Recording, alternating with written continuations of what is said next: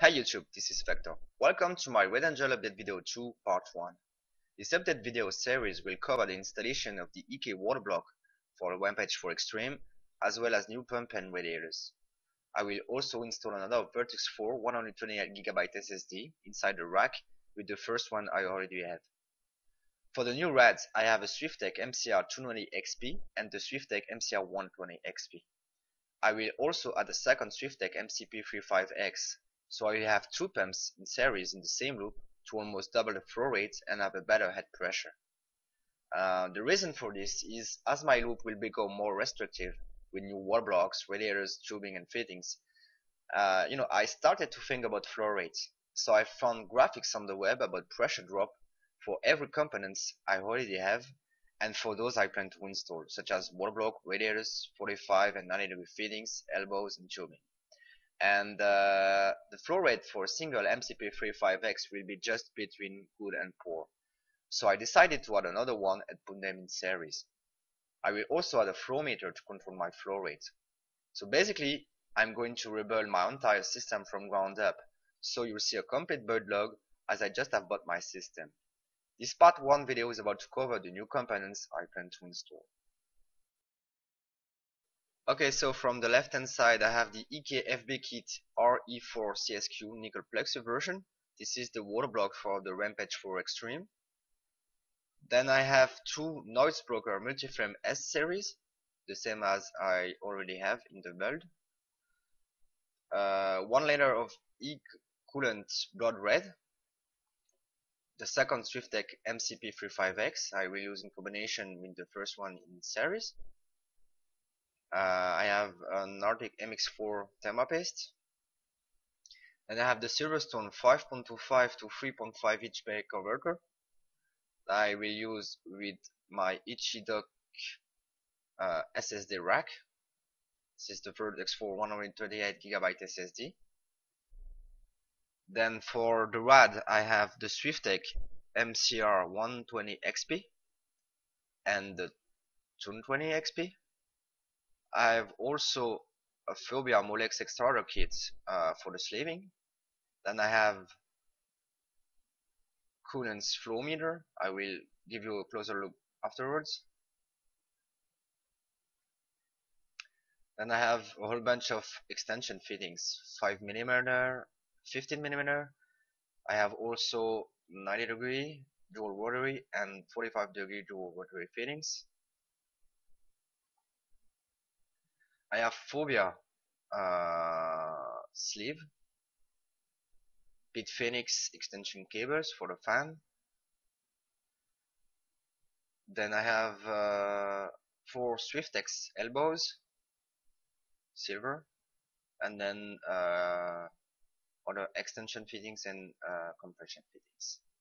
Okay, now for a closer look to the motherboard water block. This is the EK FB Kit RE4 CSQ.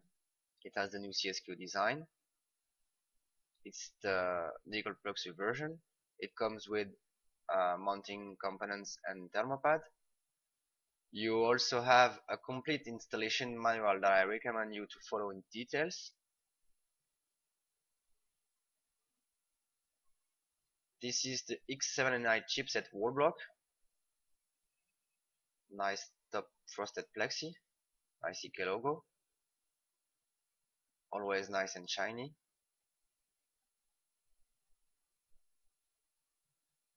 And this is the water block for the mop set.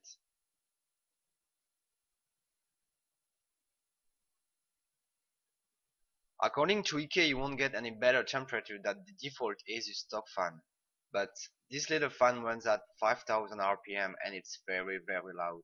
I had to reduce the fan speed up to 50% for decent noise, and my temperature increased due to this. So with this water block I will no more have this noisy fan, and at the end my PCH temperature will decrease. So I think this water block was the best choice for me.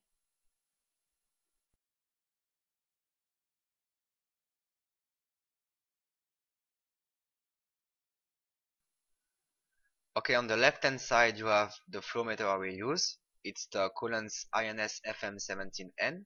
It can handle 1 to 15 liters per minute, and 0 to 70 degrees coolant temperature. You have to use it in combination with the coolant's ADT FM03 in the middle, which is a power adapter used to multiply the Flowmeter impeller signal. The Flowmeter has two 1/4 inch threads to put fittings on. You have to install it following the correct liquid direction using this arrow, as you can see here, and plug this to the power adapter. Now the power adapter, the ADT FM03. On the right you can set the tubing size. You have two different connectors for two different models of Flowmeter. On the left you have the power connector, and you can set also the signal synchronization.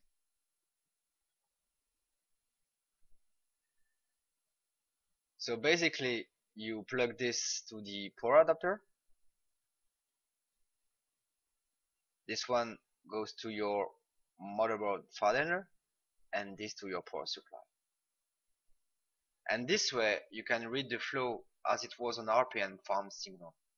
And the RPM you will read using this represent approximate coolant flow rates in milliliters per minute. Okay, the fans are the Noise Blocker Multiframe S series. It has the NB EKA plus drive and the NB Nano SLI technology.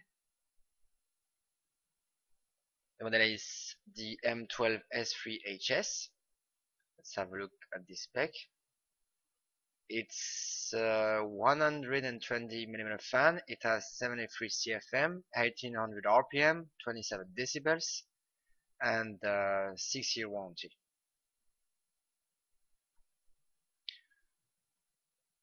Okay, let's have a closer look to the fan itself.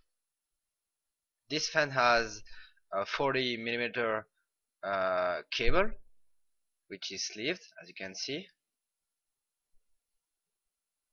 The blades are smoked. It comes with a silencer, a case patch, and mounting screws, but I will not use these screws because I will use the screws I got with my radiator.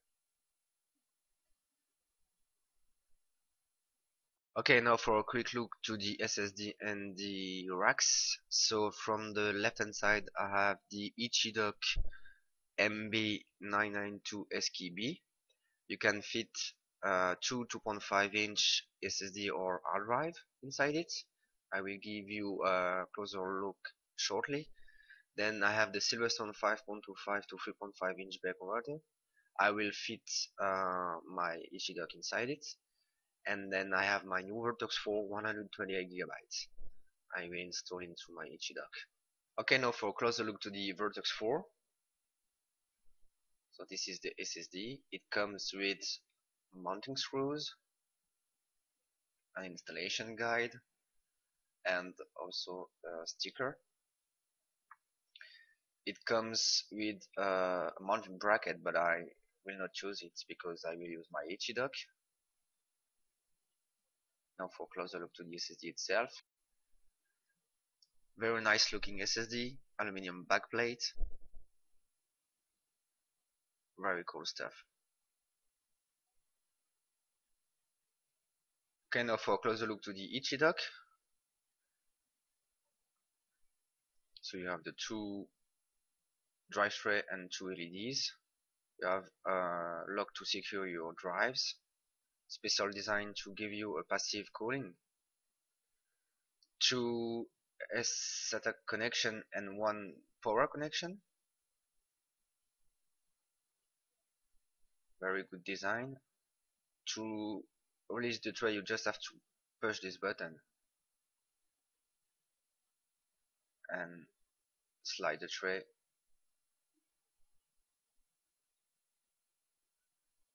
Also very nice design. To install your SSD you just have to remove these two screws and mount your SSD. I will show you how to do this afterwards. And then put the tray back in. Okay, I removed the bracket from the drive tray. As you can see here, I kept these two screws. You just have to line up your SSD to the drive tray like this, and then secure it using screws like this and the two other one you kept. It's very easy. Okay, the Silverstone back converter. You can directly mount two SSDs on the backplate, or you can use this kind of bracket with 4 holes. I will try to show you. 2 holes here and 2 holes on the other side to directly mount a 3.5-inch rack as the HE dock, like this.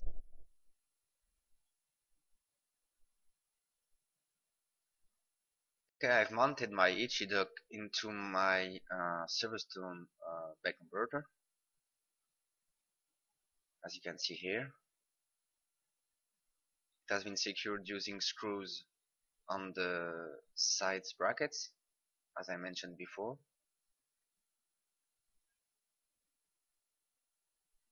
It has a very nice design. It will fit perfectly into my case. That's just to release the drive tray. As you can see, my Vertex 4 is installed inside it. Very cool. Very perfect.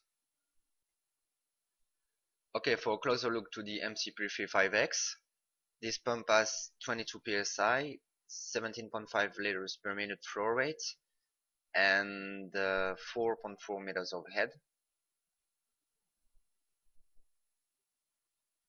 You have the power connector and the PWM connector to control the pump RPM. For a closer look, warranty will be void if you install a pump top, so thanks to Swiftech. It comes with 2 half-inch barb and clamps. You have also mounting screws and neoprene pad used to reduce vibration, and you can also stick your pump to the case. Very powerful little pump, and I will have 2 in series, so I think it will work.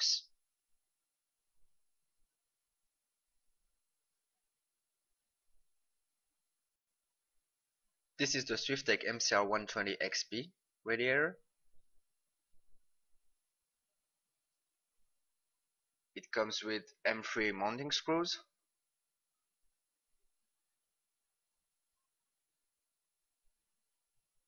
It has 34mm sticks, so it's a slim form factor, and 20 fpi.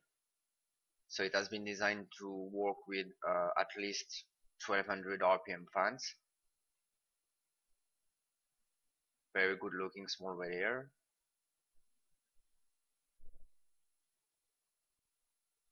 This is the Swiftech MCR220XP, so it's the same model than the 120 but for 2 120mm fans. M3 mounting screws as well. Caution when you are mounting your fans to the radiator to protect the fins. So it has 20 fpi too. Let's have a closer look to the fins. And 34mm stick.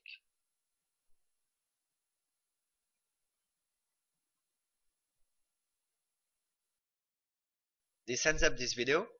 In the next one I will drain my system and start to install my motherboard Waterblock.